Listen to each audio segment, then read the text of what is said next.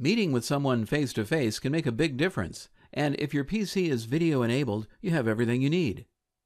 In your Skype for Business contacts, you can tell if others are video-capable, which means they can participate in a two-way video call.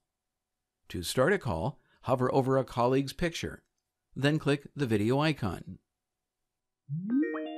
The person on the other end is notified with a pop-up, which they can click to open the conversation window. Hey, hi Sophie. You got a few minutes to chat?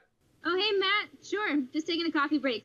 There are controls to switch to full screen view, check network quality, or add other participants. With multiple people, you can control the view, switching from gallery to speaker, which automatically switches to show just the person speaking. And of course, you can control your own audio and video. Just a second. Someone's coming to my office.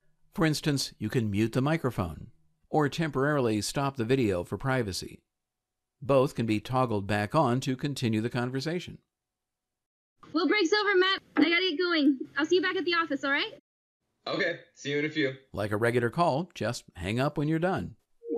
So far or near, face-to-face meetings are a snap with Skype for Business.